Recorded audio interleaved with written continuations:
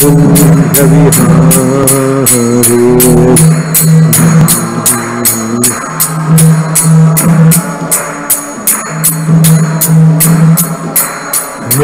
Jaya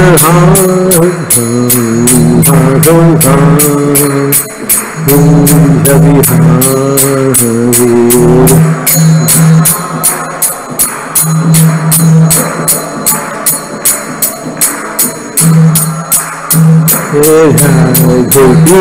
Candramauli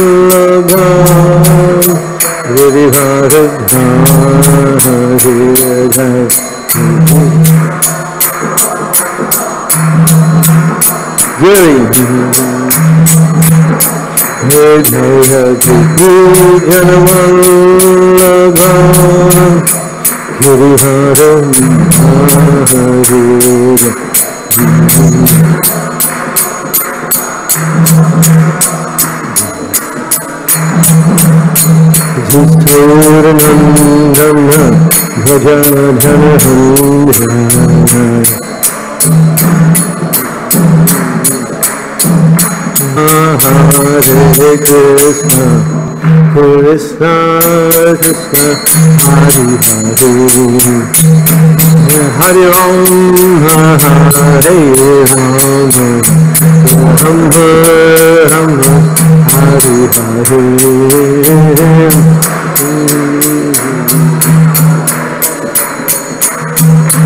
Krishna Krishna, Bolo. Hare Ram, Hare Ram, Ram Ram, Hare Krishna, Hare Krishna, Krishna Krishna, Hare Hare, Hare Ram, Hare Ram, Ram Ram, Hare Hare. Krishna Krishna Krishna, Vivo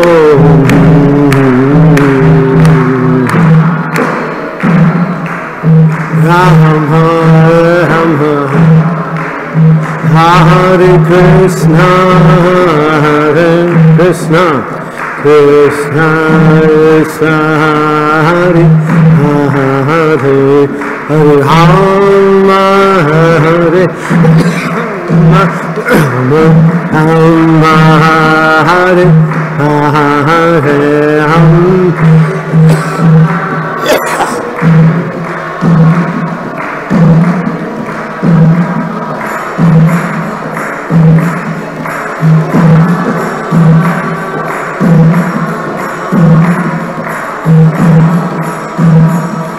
Nitai Hari Bho, Hari Bho, Hari Bho,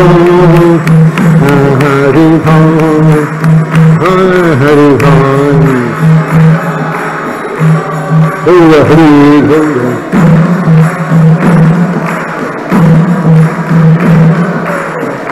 Jaya Kishore Kishore, Kishore Kishore, Kishore Kishore Jai, Kishore Kishore,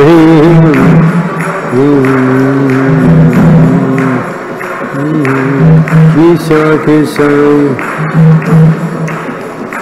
Prabhupada, Prabhupada, Prabhupada, Jai Prabhupada.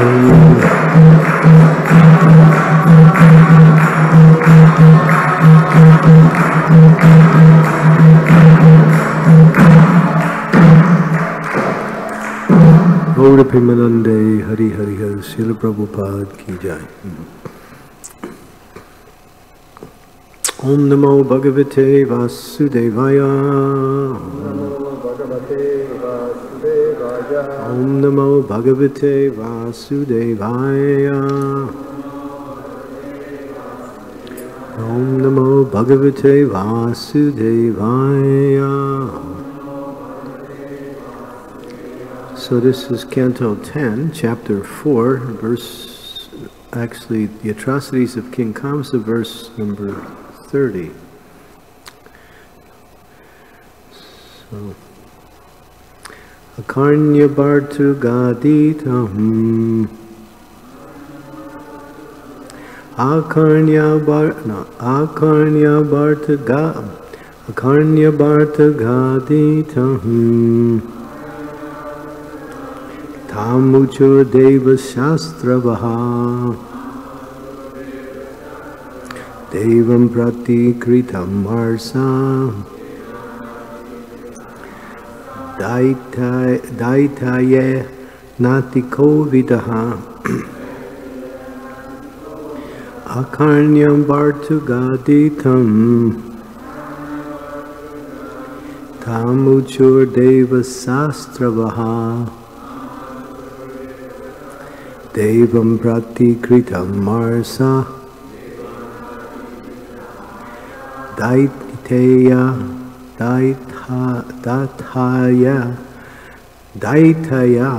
Natakovitaha Akarnya Bhartu Gaditam Tamuchur Deva Sastravaha Devam Pratikritam Marsa Daitaya Natikovitaha.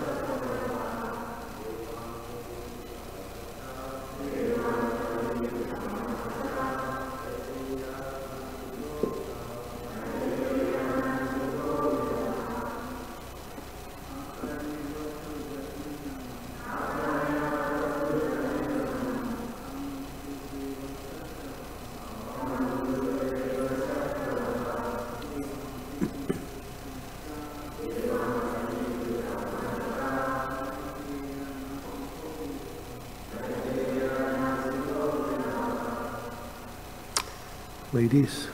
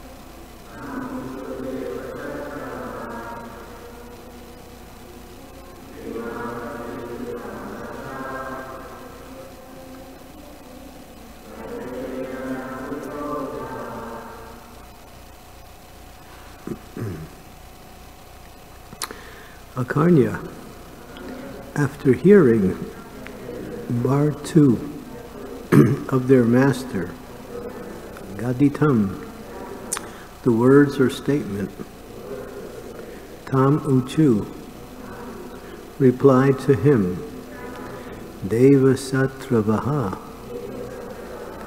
all the Asuras who were the enemies of the demigods.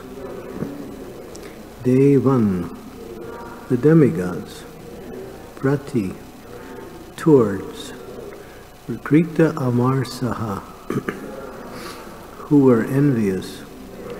Daiteya, the Asuras. Na, not. Atikovidaha, who were very expert at executing transactions. Translation and purport by His Divine Grace, A.C. Bhaktivedanta Swami Prabhupada. So Kamsa has just been thwarted by his, by Durga Devi herself, and now he's become a little sober. But then he's back to his demoniac plans again. So now he's approaching his ministers and he's telling them what needs to be done. So he just told them what the situation is, that Krishna is born and we have to destroy him somehow. So now his ministers are listening, and this is a narration of what happens. After hearing their master's statements, Kamsa, the envious asuras, who were enemies of the demigods and who were not very expert in dealings, advised Kamsa as follows. Now they're going to speak to Kamsa what they feel should be done. Srila Prabhupada's purport. There are two different types of men, the asuras and the suras. Deva bhuta sago lokasmin daiva sura eva cha Vishnu bhakti smrito daiva asuryata viparyaya. It's from the Padma Purana. Those who are devotees of Lord Vishnu Krishna are suras or devas, and whereas those who are opposed to the devotees are called asuras. Devotees are expert in all transactions. Yasyasti bhakti bhaktir akinchana savai gunas tatra samastate sura. Therefore, they are called kovidha, which means expert. Asuras, however, although superficially showing expertise in passionate activities, are actually all fools. They are neither sober nor expert. Whatever they do is imperfect. Mogaisya moga karmana. According to this description of the asuras given in Bhagavad Gita 9:12, whatever they do will ultimately be baffled. It was such persons who advised Kamsa because they were his chief friends and ministers. Om Agyan Timidandasya Gyanajana Salakaya Chaksu Unmilitam Yena Tasmai Shri Guruve Namaha Shri Chaitanya Manobhistam Staptitam Yena Bhutale Swayam Rupa Kadamayam Dadati Swapadantikam. Nama Om Vishnu Padaya Krishna Prastaya Bhutale Srimakti Bhakti Vedanta Swami Tinamine Namaste Saraswati Deve Gaudavani Pacharine Nirvishesha Shunyavadi Pastyatya Satarine Sri Krishna Chaitanya Prabhu Nityananda Sri Advaita Gadadhar Sivasati Gaur Bhaktivinoda Hare Krishna, Krishna Krishna, Hare Hare, Hare Rama, Rama Rama, Hare Hare.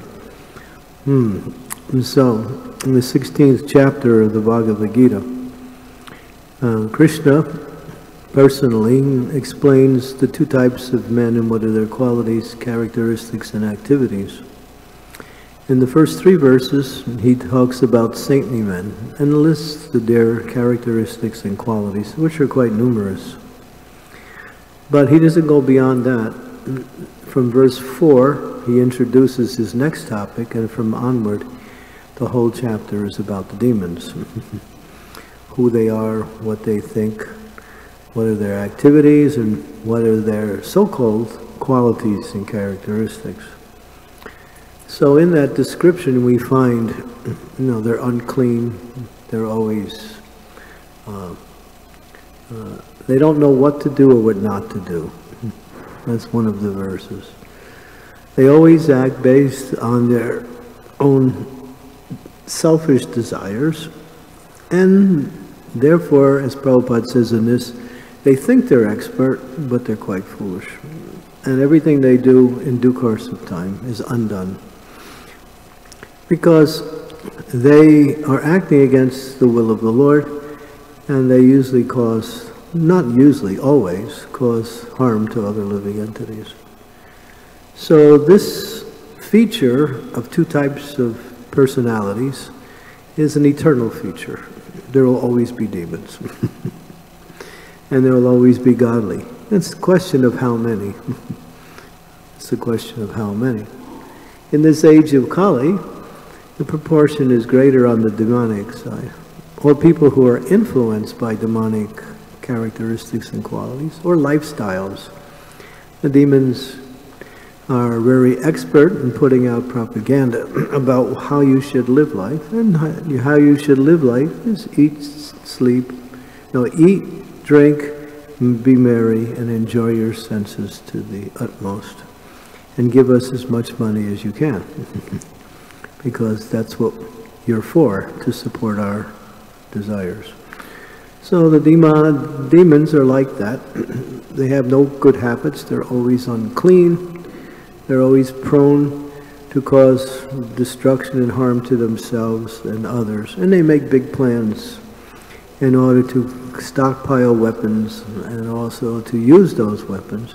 As Prabhupada said, when he was in one discussion talking about demons and devotees, and the devotees were explaining how the different countries are now getting the nuclear bombs. And so one country after another, first was America, then it was Russia, and then it was Pakistan came later, China. And gradually now, mostly every country, not mostly, but many countries have nuclear weapons. So the devotee said, but because they know how destructive it is, and because they know their enemies have them, they will not use it. It's like a standoff. Because you have it and I have it, therefore we won't use it because we know we'll both suffer. Prabhupada completely destroyed that argument. He said, if they create it, they'll use it. He said, this is the history. So they have been stockpiling weapons for a long time, and more now, arsenals all around the world. Someday they'll use it, and they're ready to use it any time. And that's just the way they think. They don't care. And the demons don't care, and they have their plans to survive amongst all this holocaust that they create. In fact, they look forward to that. They're waiting for the right time. And this is their plans. And innocent people are exploited. And innocent people have to suffer because of that. So Prabhupada, this is a constant or eternal battle between Asura and Asura, Devasura, Devas and Asura. It goes on in the heavenly planets. Sometimes people aspire for a better material situation up beyond this world. This is Swargaloka, the place of Indra, with the heaven planets. People have a chance to live very long lives. Their bodily features are very strong, and they have very great abilities to enjoy sense gratification way beyond what we do. And the quality of their sense gratification will look like our sense gratification is just another form of suffering. They have the ability to enjoy much greater than we do. But Prabhupada said, although in the heavenly planets everything is materially nice, there's always fights between the demons and the demigods. That goes on. Just like we hear, Krishna appeared on this planet at the time when the world was overburdened with demoniac forces. So at that time Krishna advented. So what was the history that brought all these demoniac forces all over the world? It's interesting, it goes back thousands of years before that, when Parasuram, who was an incarnation of the Supreme Personality of Godhead, was on earth, and he came to destroy the evil kings who were ruling the world. So with his axe, he destroyed 21 generations of Kshatriyas, who were all envious and proud and exploiting the people. So after that, the whole world was practically rid of Kshatriyas. There wasn't any real rulers. So it became a problem after Parasuram did his service. So now what to do? So saintly persons who were there got together and decided, along with the royal class that were still on the earth, what should we do to bring about saintly rule?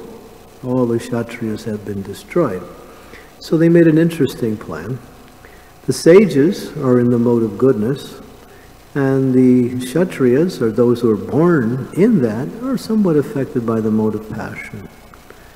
So they decided to unite the women of the Kshatriya clan with the sages and produce Rajarsis, or great saintly kings. And so that was done. The sages made this great sacrifice so they can bring about a population of saintly kings. And then, again, the world was, it took many hundreds and hundreds of years, but again, the world again was ruled by saintly kings. This is in the Mahabharata. But then a big fight broke out in the heavenly planets between the Asuras and the Suras. And the Asuras were looking for some place that they could use as a base to fight the demigods. So they chose Earth. And what they did, they took birth in all species of life, and even lower species of life, and in human life. And again, they overcome the Earth.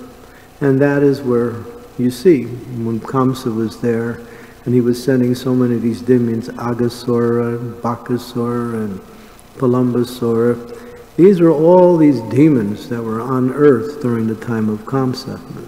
They were powerful. They were not friends of Kamsa. They were actually just demons. Kamsa, he actually destroyed, or not destroyed, but defeated each one of them and made those demons his servants. That's why he was able to send all these demons to Vrindavan to try to kill Krishna. But of course, no one can kill Krishna. Krishna is God. And so now you had this situation on earth where all the demons had again taken over the earth after hundreds and hundreds of years, thousands of years actually. And then it says that the demigods were disturbed, and therefore they went to the milk ocean and prayed. We hear in the Srimad Bhatavatam they offered beautiful prayers, Purusha Shukta prayers, to Kshirodakshai Vishnu, along with Brahma, Indra, and all the demigods. And at that time, Krishna agreed to advent, and he came. So then you see, here we are. This is where we are in this part, and all the demons are here. And now Krishna is on earth, and he's about to unfold his mission. And they're worried. Kamsa was killed in his previous life by an incarnation of the Lord, not Haranika, but Nrsingadev. And so now he's worried that he's going to be killed again, and that was the prophecy, because he heard when he was his sister Devaki was going to be married, or was married to actually Vasudeva, was on the wedding day. And Kamsa, being the brother, was thinking, oh, I should do some service for my sister, it's her wedding day. So he decided to drive the chariot to their place of residence. But what happened? He hears a voice, you fool, Kamsa. You don't know, but the 8th child of your sister will be the cause of your death. So then, being a demon and not considering anything but his own interest, he was about to kill his own sister. It says Prabhupada makes this point. In many lectures he says the demons will do anything. And after he says that, he says anything. To make the point. They'll kill everybody, even their family members, friends, anyone, for their own selfish interests. That's demons. So you might say, well, how do we know who's a demon, who's not a demon? You don't see the big demons anymore around. We have a lot of little demons that are running around here making policies, but they're not really much of a threat. There are big demons who are working from other planets to try to destroy this planet right today. And they're using their agents on this earth to try to capture more and more of the resources. That's the whole demonic plan. They have so much money, they don't need money. What is a demonic mentality? Control. They want to control everything. Just like now, they know everything about you. The government knows everything about you. That's fun. They know all, they have all these records and they have all these systems, and they're always asking for more information so they can get more and more. And so their idea is to control, and then they're trying to do this political thing of bringing the countries into a larger block. You know, you have the North American block, you have the Asian block, they did it in Europe, they made it one currency, euros. So they're going to have 5 blocks, and then after they get 5 blocks of different lands, then they're going to merge them gradually into one. This is their overall plan, and then they want to rule the whole world. That's their whole process. So it's going on today.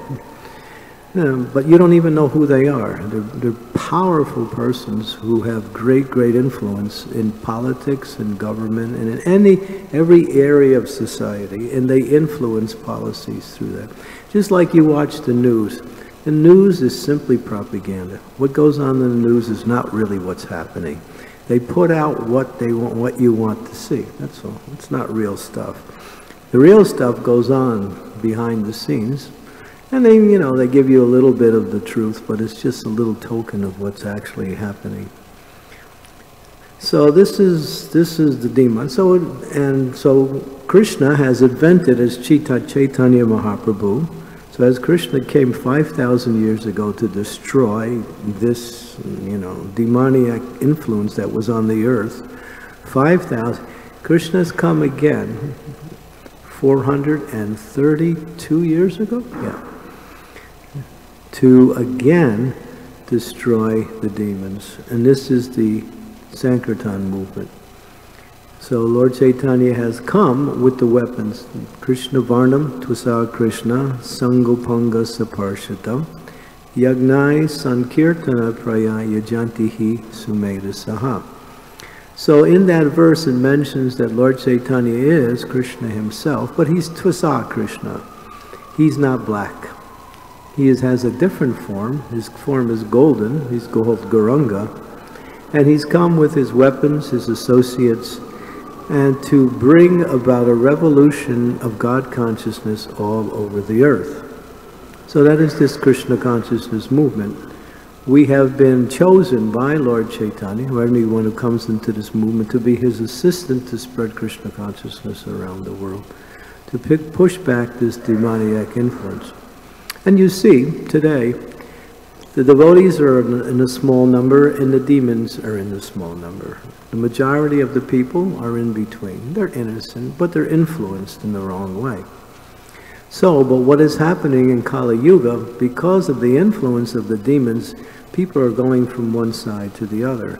So these two end groups, us and the demons, are becoming bigger. People are either going more degraded, or people are running to the saintly side and becoming more interested in spiritual life. It's happening on both sides. So the margin, or the majority, is starting to move one side or the other. So this will continue, and then what will happen, I sound like like I know everything, but I know a few things. What will happen is that the demons will get so powerful, and they'll start to fight against each other. And they'll use their bombs and destroy each other, and the planet will go through hell for a while. And then the devotees will be there. Devotees won't be doing anything but helping people out during the war. And after that, what will happen is that preaching will be really good.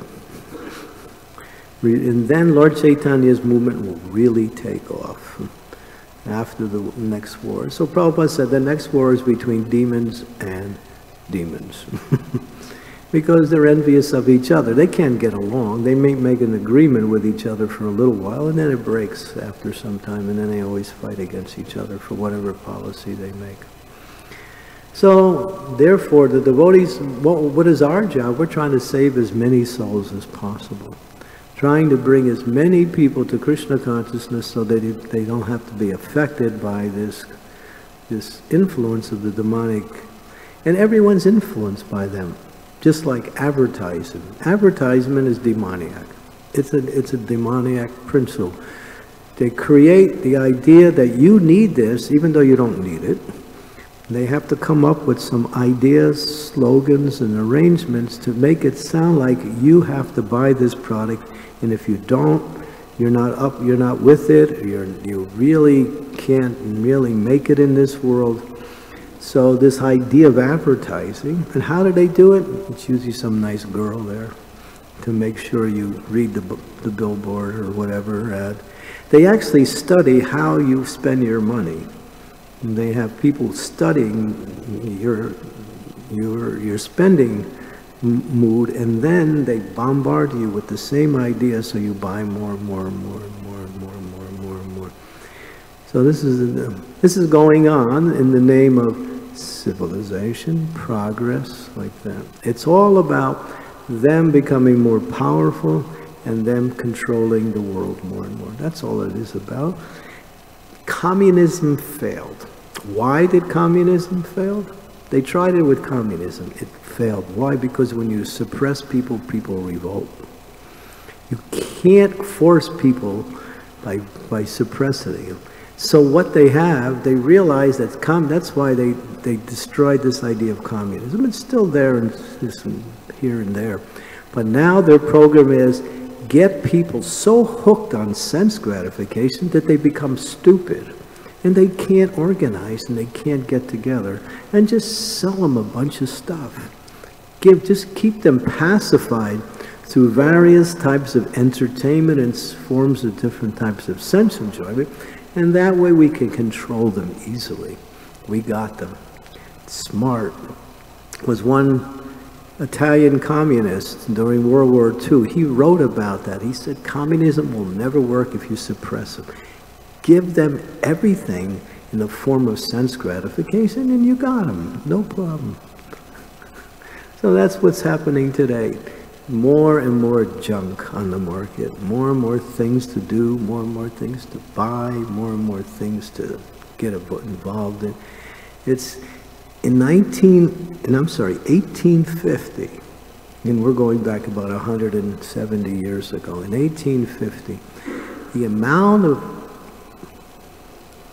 products that were available to people on the market, this is 1850 now, this is way back, this is just about the time of the Industrial Revolution, 95% was necessities. So what was available was necessities. 5% was extra. It's reversed now. Everything, so much junk. And they just keep selling, exploiting the earth and trying to get as much money as they can. And the money's useless anyway. It's all paper. They give you some paper. You got some paper. You got nothing.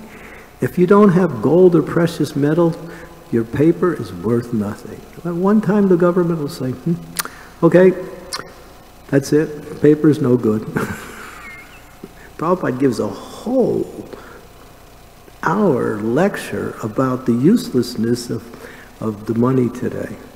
And he talks about the history of how money has evolved from precious metals now to this paper currency. They used to put, you could change this into gold, but you can't do that anymore. It's just a piece of paper, that's all. I got more paper than you, I'm richer than you. I mean, for now it has some spending power, but in itself it's worthless. It's backed by zero. They say backed by gold, try cashing it in for gold. You won't get anything. Now you have all these shops all over the country. We will buy your gold. Bring gold, because they want gold. They know gold is valuable. Precious metals is, what is wealth? Precious metals, land. If you have property, you have wealth. If you're renting, you got nothing. Buy your house, and then you have some equity. And if you can, live simply and have some cows, grow your own food, then you have something. Otherwise, you have nothing, really. You're just living by whatever the government throws at you. And then, basically, you have pretty much, you're simply a puppet in whatever policies they make, like that. But if you have land, And if you have livestock, cows, you have something, you have some value there. That's equity, and it's sustainable too. It's sustainable. So the demons are trying whatever they can to somehow or other control the whole world like that. And the devotees know that if we simply propagate the chanting of the holy names in every town and village, we can push back the influence of demonic. Because Chaitanya Mahaprabhu's mission is empowered by God itself. He's come to bring a whole revolution in God consciousness all over the world. And he's asking us to help him. In the Chaitanya Charitamrita, in chapter 9 of Adi Leela, Lord Chaitanya is begging us. He says, I am a gardener, and I have stockpiled a whole warehouse full of wonderful fruits. And these are fruits of love of God. And I am tasting these fruits, and these fruits are very sweet.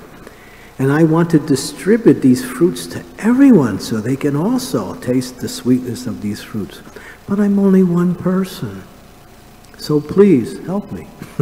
Take the fruits, enjoy it yourself, give it to others. So he's asking us to be an instrument for his mercy to spread Krishna consciousness everywhere. Like that. And when we do that, we actually get special mercy. Prabhupada says, when you preach, even if you don't have much success, simply by your efforts, Krishna will recognize you. He says, if you want to be recognized by Krishna, preach Krishna consciousness.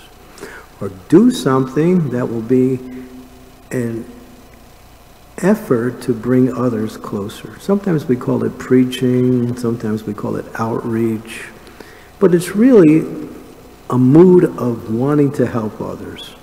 It may take different forms like that. Even distributing prasadam, or educating people and just be an instrument for his mercy for others. And then Krishna when you get recognized by Krishna, your whole life is successful. He's recognizing your devotion, but he's really wants to see, all right, I'm giving you something, now you give that to others. And when you do that, you'll be happy, and you'll make others happy, and I will be very pleased with you. This is Lord Chaitanya's movement. So he's encouraging us, spread the Sankirtan movement everywhere. Do it individually, do it collectively, but do it somehow. Otherwise, we will see that if the devotees don't come up to the standards, we will also be more and more affected by the influence of this demoniac wave that is moving throughout the world. And it's moving. It's moving quite strongly. But when we take shelter of Krishna through the holy name and preach, we are protected by Chaitanya Mahaprabhu directly, like that. He protects his devotees 100%. There was two devotees. This was in 1973. Maybe you heard this story before. The devotees were asked by Srila Prabhupada to go what was then called East Bengal. And there was a war during that time. And there was a war between, I think it was Pakistan and India. So maybe you heard of that war, 1973, 72. Maybe it was even earlier. So two sannyasis, Brahmananda and Pushta Krishna, were asked by Prabhupada to go, and so they did.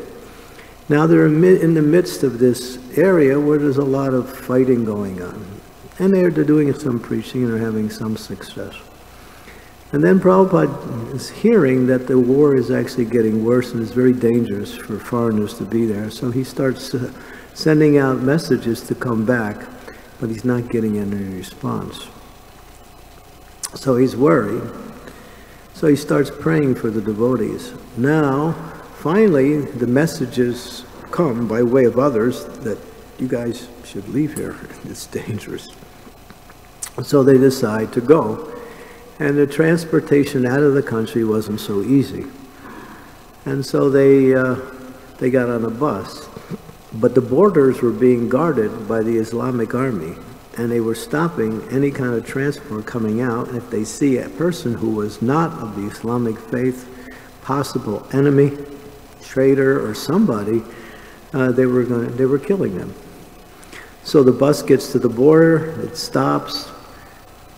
The soldiers go on the bus. They see two Hindus dressed in the Hindu garments, and they were dressed like that. They pull them off the bus, and they put them in front of a firing squad.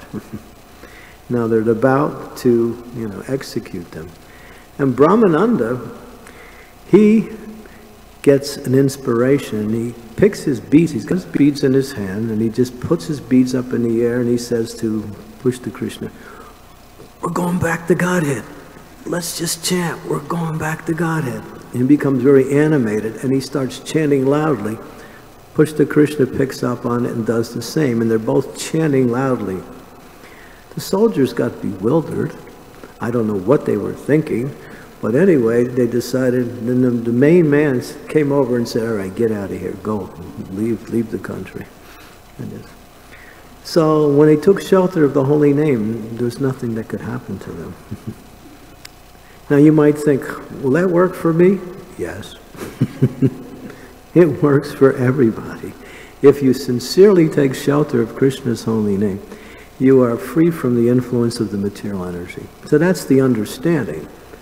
So whatever is out there in the terms of materialism cannot affect the devotee who is under the shelter of, Krishna's holy name, because Krishna's name is prophylactic and antiseptic. Prophylactic means protective, and antiseptic means purifying. So this movement will be spread as much as we can spread the holy name to every town and village. And it's happening, it's slowly, but it's not happening fast enough. It's not happening fast. So it's a race between the demons and the devotees to try to capture as many souls as possible. So you see, this feature of demons and devotees at each other's throat goes back. It's a historical phenomenon. It'll continue to go on. Prabhupada said there will always be demons who will oppose the authority of the Supreme Lord and try to usurp as much of the Lord's property as they can for their own selfish, evil interests like that. So we have a great mission, and if we preach Krishna consciousness and just chant the holy names of the Lord, then honest people will come. People are now looking. I did a class here the other day on Wednesday. About 70, maybe 70 or more students came. They were all from the Christian background. They came to learn a little bit about Krishna consciousness. Amazing questions. The questions went on for an hour and a half, just the questions. I spoke for about 10 minutes. People are interested. We have something. We got substance. This philosophy cannot be counteracted. It's solid. It's coming from the spiritual world. We also have the holy name, and that is the astra, or the weapon in this age, to push back the demonic influence and to inspire people to come to Krishna consciousness. Prabhupada said it's chanting the holy names and prasadam. We should flood the world with these two things.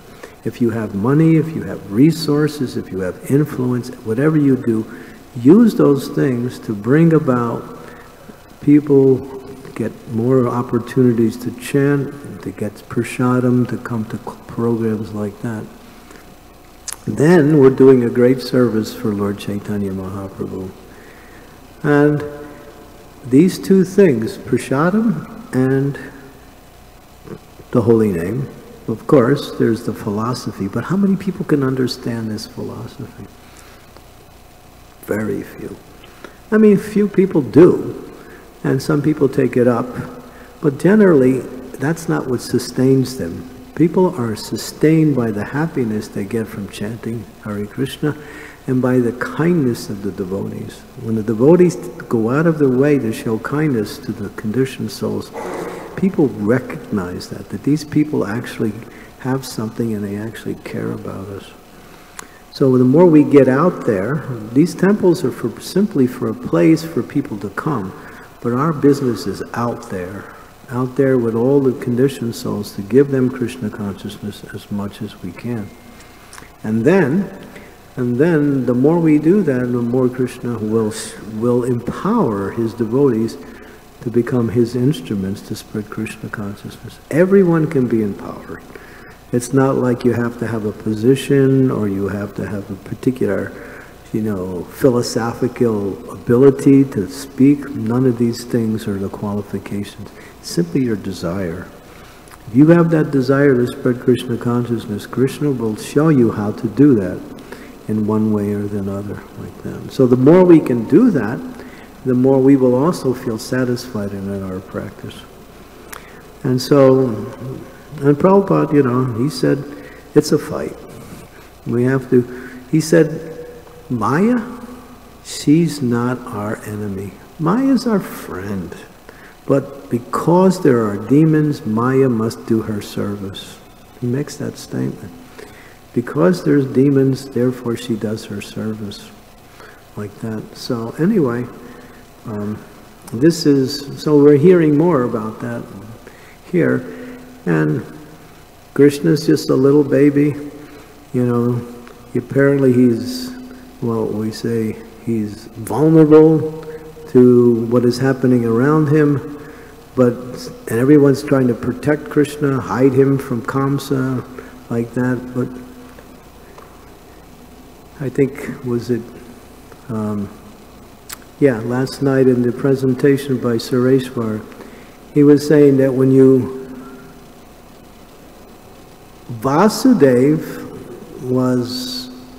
from the mind of Vasudeva, his Krishna consciousness went into the mind of Devaki, and from the mind of Devaki came into the heart of Devaki, and from that, Krishna was born. So Krishna is born in each of our existence in our lives when we bring in transcendental knowledge and transcendental activities. And then a person becomes pregnant. It's almost like conception. What is that conception? Krishna is born in our life. In other words, we actually can experience the presence of Krishna 24 hours a day. He's always with his devotee. We have to bring that knowledge, bring that enthusiasm for chanting more and more and more and more and more. We don't want to be forced to do it. Right now we can say, oh, it's not so bad, things are going on. But as time goes on, you're going to see things are going to crumble. And Prabhupada he said that one day people will be dying in the streets by the thousands. You can look it up on the Veda days. And then he also said, this Krishna consciousness movement will save the world from its darkest hour. Like that. So the plan makers, the demons, the politicians, and people who are controlling all these politicians behind the scenes, they're making their plans to somehow or other destroy each other. Like that. Right now there's little wars going everywhere. There's always wars going on. And it's more and more like that. More and more diseases are coming by way of sinful activities. They try to stop disease. Stop sinful activities, you stop disease. It's simply diseases. All these epidemic diseases are simply reactions for sinful activities. That's all. The hospitals are full. People are getting more and more sick. Why? Because they don't know how to live properly. It's just this age is so contaminated with sinful activities that if you're a righteous person, you're actually unusual. Yeah, right? You have to be somewhat cunning and somewhat, like a little bit, well, I don't know what the word is, but you have to be your own man in order to make it. If you're humble and you're out there in the world, people don't really appreciate that so much. Because you can't get ahead if you're humble. You have to be like I was giving a lecture to a group of Indian businessmen, and This was in Chicago, I think it was about 15 years ago, and one of them said, you know, Maharaj, we're in the workplace, you know, we try to become humble, and they look at us like, you know, this is not going to work here. It's not going to work here. And I said, yeah, this is the environment. So you have to be kind of like, figure out ways to take people's money and have them like you at the same time. So that's the whole program. So we have something wonderful. We have Lord Chaitanya's mercy in the form of this Harinam Sankirtan. It's powerful. It can't be stopped. Prabhupada said this movement cannot be stopped externally. It can only be stopped internally. And that is if we become insincere and we become somewhat lazy in our practice of Krishna consciousness. When we need to understand that we have something very valuable. This mercy is very rare, and because we have the mercy, we have a chance to purify our life and go back to the spiritual world. But that's not Lord Chaitanya's movement. Lord Chaitanya's movement says, as Sureshwara was saying last night, by my command, be Guru, save the land. Lord Chaitanya made that statement to the Kurma Brahma when he was traveling in South India. But that statement was for everyone. It was for everyone. Everyone. He said, everyone, whoever you meet, tell them about Krishna. Whoever you meet, help them understand that their relationship or their happiness is based on their practice of spiritual life. In other words, be an instrument for Lord Chaitanya's mercy, and everybody can do it. All you have to have is one thing, desire. And when you have that desire, Krishna will show you through various ways how to fulfill that desire. It's all based on desire. Okay. Any questions? Comments? Yes. I don't give these classes so often, but... Yeah, it's wonderful class, Maharaj, actually.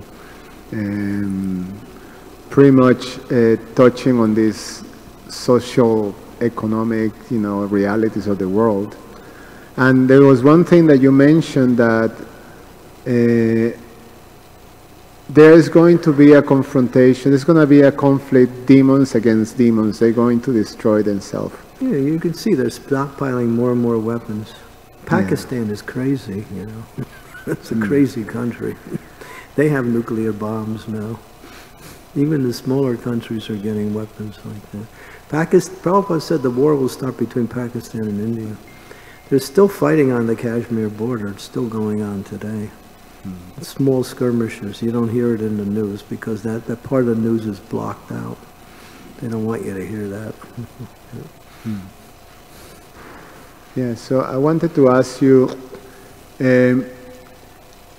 as the devotees go through all these, things that are going to happen, in one sense, what's the best approach? Should be sort of not making too much, do your thing, do our Sankirtan business without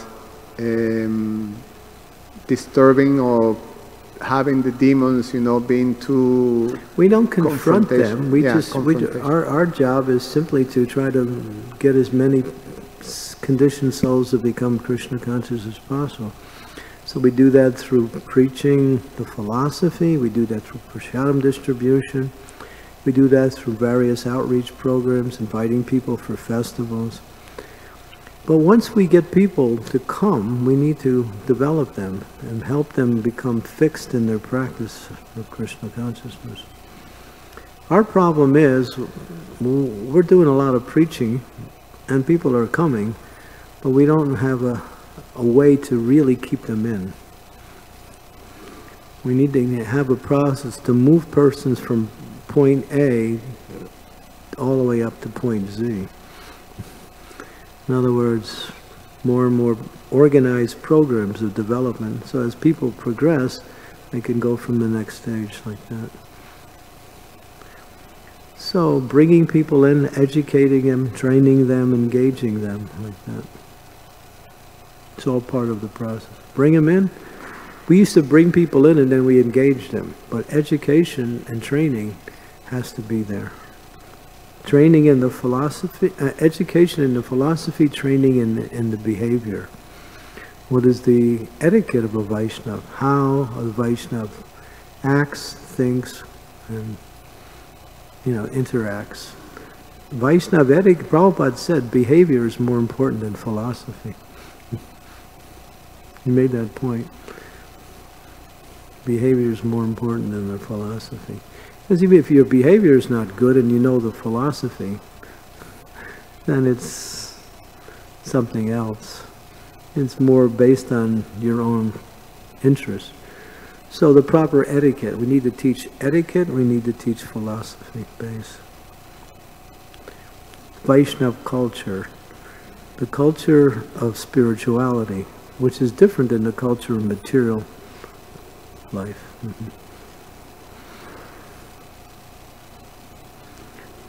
And that's a whole another discussion. Sureshwar, any comment on that?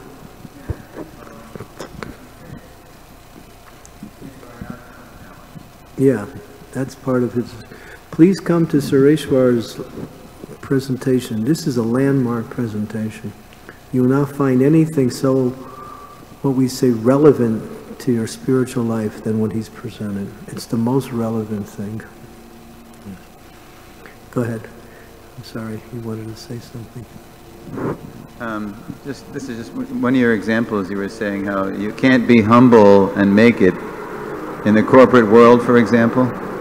Satyanandan Swami tells a story. Before he was a devotee, he tried to get a job in Germany, and the guy said, "I'm sorry, I can't hire you, you're too honest." Because Satyanandan Swami, he's like an open book, he's such an open heart. Yeah. And then that's what they said. You're very bright, you're very nice, but you're too honest. You're not going to make it in the world of cheaters and cheated. Yeah. And that's somewhat, what's the word, indicative of what goes on here. Okay? Hare Krishna Maharaj, thank you for your class. You made a lot of good points. You were mentioning that everything that demons do in due course of time is destroyed, and you also mentioned Lord Chaitanya's chapter, Adi Lila chapter 9, where he distributes the fruit. One thing I remember in that chapter, I can't remember the specific verse, but interesting thing that Lord Chaitanya says in that chapter, he says, one fruit of devotional service is worth more than all the wealth in the three worlds. That reminds me of a quote that says, you would never invite a thief into your house, so why would you allow thoughts that steal your joy to make themselves at home in your mind? And there are many thoughts that steal our joy, like envy, greed, vengeance. So my question is actually related to the point you were making about when the Christian group came here. My brother had a similar experience, or slightly different. When the Christian group came here and he was the speaker, they actually asked him, what do you do for fun? Now, my brother reads the Bhatavatam for 5 hours for fun, because he used to read chess books all the time, so it was kind of natural for him. Now, if we told people we're here to make money, not material money, but spiritual money, and that's come through, studying, like you said, education, that's not very appealing because it's not arousing to our senses. So how to develop faith in things that are not arousing to our senses? Well, honest people, when we say there are a lot of honest people in the world today, they're getting burnt out. They don't have many recourses anymore. They're trying different things. People are looking for spirituality, but they're rejecting religion. Shiva Maharaj gives a nice explanation of the difference between organized religion and spirituality. It's quite different when you actually analyze what are the components that make up each. And people are looking for spirituality. So we got that because we're not a religion, we're a spiritual culture that is teaching people what is their real identity. We're not talking about Hinduism or this ism or that ism. That is not our program. It's about understanding yourself as a spiritual being and then bringing that awareness to in your life. That's all. And what does it center around? Glorifying the Lord by chanting His holy name. And that holy name can be in any of the religious traditions like that. You know, we're not about just jamming rules and regulations on people. Just chant Hare Krishna. Take some prasadam, read some books. You know, this is our process like that.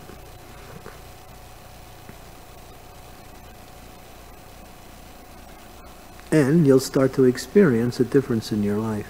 There's two questions back there behind you.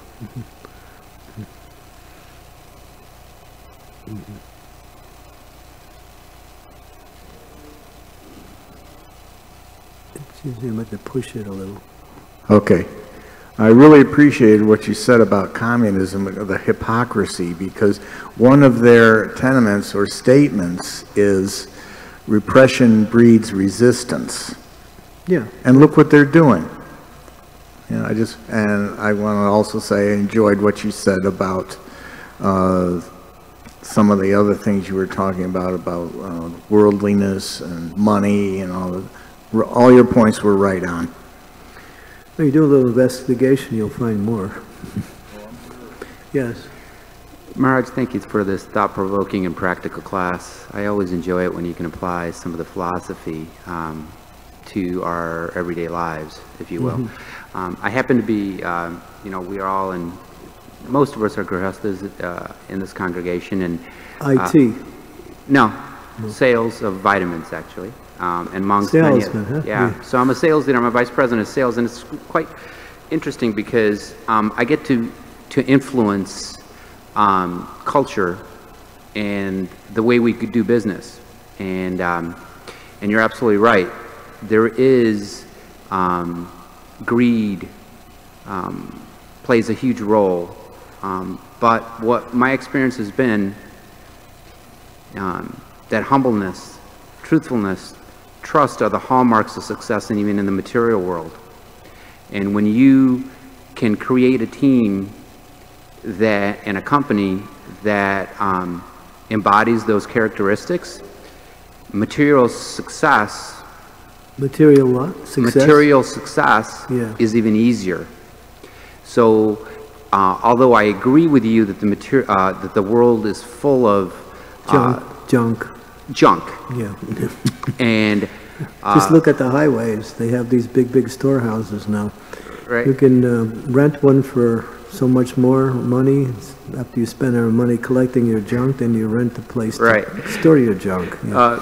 And so I guess my point is we do have to live in this material world, and the hope is that if we take these concrete principles of what we're learning from Prabhupada's mission, they can be applied, and you can be in the world and still hold on to your principles and be successful. So I would argue humbly that humbleness is a strength, and if you may walk into a certain organization and that may be seen as a weakness, but if that humbleness grows and germinates within an organization, it's very powerful.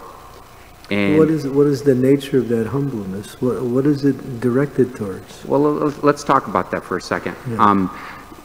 That humbleness, if your true intention, whenever you sell anything, if your true intention is to provide a service that is useful and beneficial, and you're not trying to just sell junk, as you had mentioned, then you can take a salary cut and you'll still be happy, right? Because humility is your motivation, not the salary.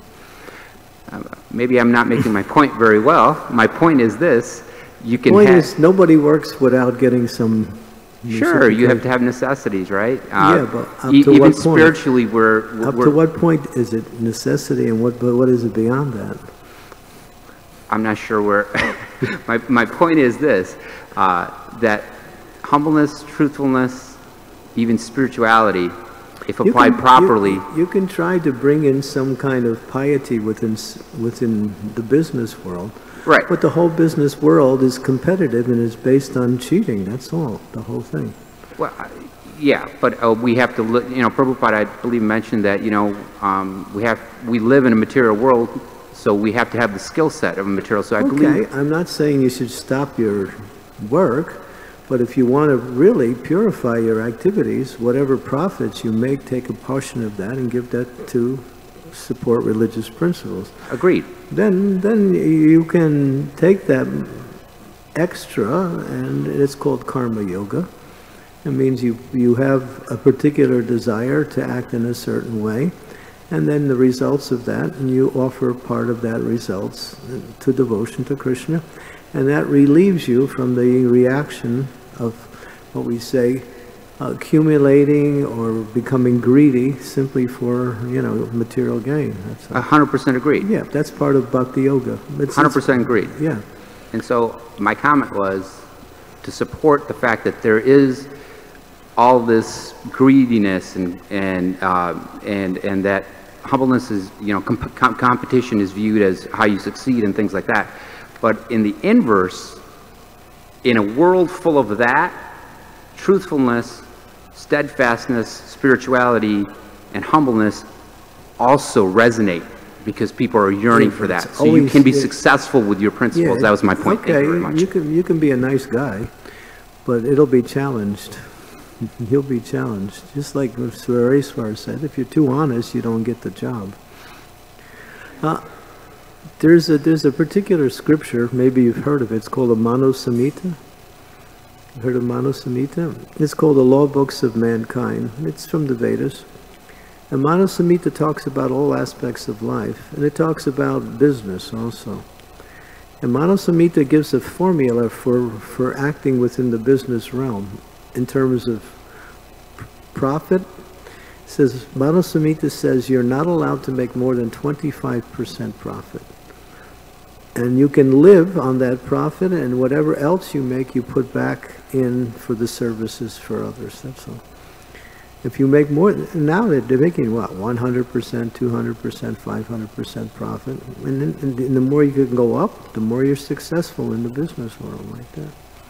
So it's really about bringing about a culture of buying. It's about a culture of buying. And the Shastras say, Ishavasham idam sarvam, yat kinchat dam jagat. Live according to your needs. If you live beyond that, you'll have to suffer. Because this is from Sri Upanishads, which is one of the main, which is the Vedas themselves. The Upanishads are not the corollaries, they're the actual Vedas. That we live according to our needs. If you live beyond that, then whatever else you make, give it to Krishna. Everyone wants to live, more houses, more cars, more computers, more clothes, more places to go, more. The idea is more. I see it everywhere.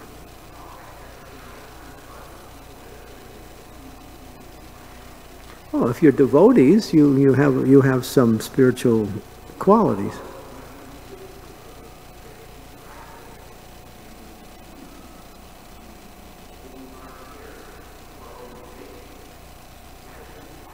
Yeah, I agree. We are going to corporates. I've been to many corporations and given lectures. Radhanath Swami has gone to Google. He's gone to Apple. He's gone to so many major corporations and spoken about the principles that make up, what would he say, the mode of goodness, that will lead people to spiritual principles. It's a stepping stone program. So you can do that. Yeah, and you should do that in your job. Like, I don't know, you've heard of Ernest Young, that corporation? I've been there at least 2 or 3 times in London. And we have some persons who are of the Indian nationality, and so we arrange programs. And we get some of the workers to come, and we talk about Krishna conscious principles. Hey, that's honesty, that's humility. That's giving people a chance to see beyond the day-to-day life of simply trying to make money to maintain themselves like that. That's necessary. So I'm not challenging what you do, but you're going to have to interject something to make it you know, somewhat of the mode of goodness and somewhat spiritual. It has to come from the individuals who are there. It's not going to come from the corporate executives. They have their programs to expand their, you know, their corporations more and more and more. It's about, because material life means expand, expand, expand. Keep going. If you don't expand, you go down. Prabhupada was a businessman before he came to Krishna consciousness. And he was a good businessman. He actually had the chance to become as rich as Bila. And he said he had that, he was told by an astrologer, if he stayed in that, he would be one of the richest men in India. So he knew what business is like. It's not like he was ignorant of that. But you have to understand there's a limit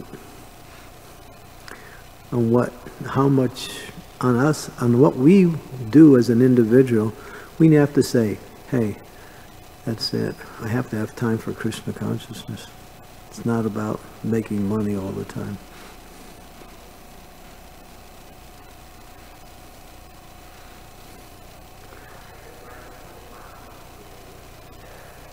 Give him the microphone. Yeah.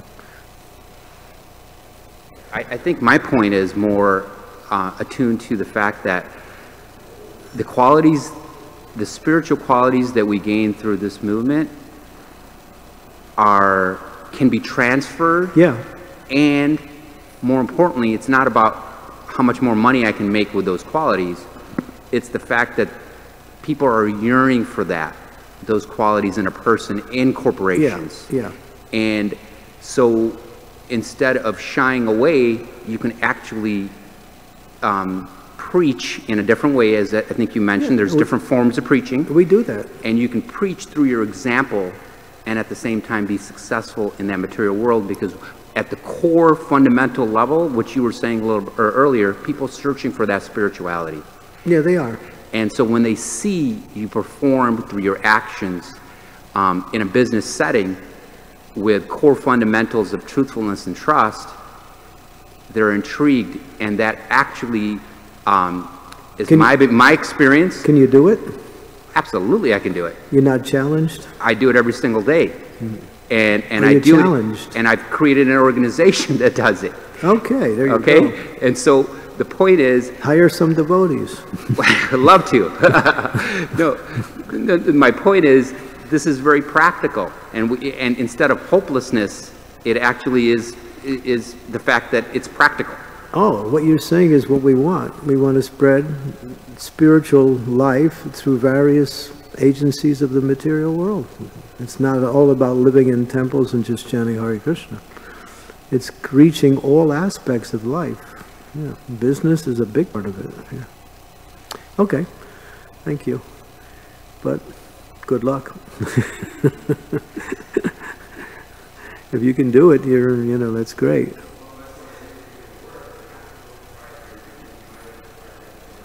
Yeah. Yeah, bring more devotees in. Okay. Okay, so okay. Leela Manjari? Yeah. Hare Krishna Maharaj. You were talking about the importance of nurturing devotees after they come. So I was thinking it feels as if it's one segment of their journey until the point of initiation. But what after initiation? How do we nourish devotees after initiation? We give them opportunities for nourishment by having programs. Once they're initiated, they understand the principles. They're working under the guidance of their spiritual master. Now we can give them more and more opportunities to strengthen their Krishna consciousness through various types of seminars, discussions. And we inspire them to be creative in their own Krishna consciousness, where they can think of ways how to expand their service in different ways. Whatever service you've been doing, if you think, how can I do it better, or how can I do it more, then you start to activate some ideas. And there's so many ideas out there which you can also use to help that. So we want to engage people in a way that they can be creative in their own service.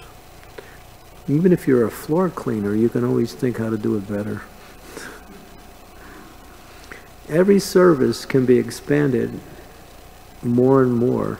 If you have that mood, I want to do it better, like that. Whatever you're doing, whatever it is, do it better, or try to do it better, like that. If you're thinking, I just got to get it done, then that's what will happen. You'll get it done. But you won't stay inspired.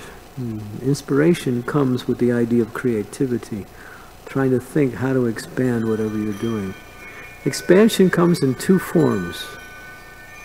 It comes in quantity or it comes in quality. Expansion comes in quantity by thinking how to do more, and quality by thinking how to do better. What's more important? Both are important, but quality is really more about expansion. Try to do whatever you're doing better. Try to do it better, that's all.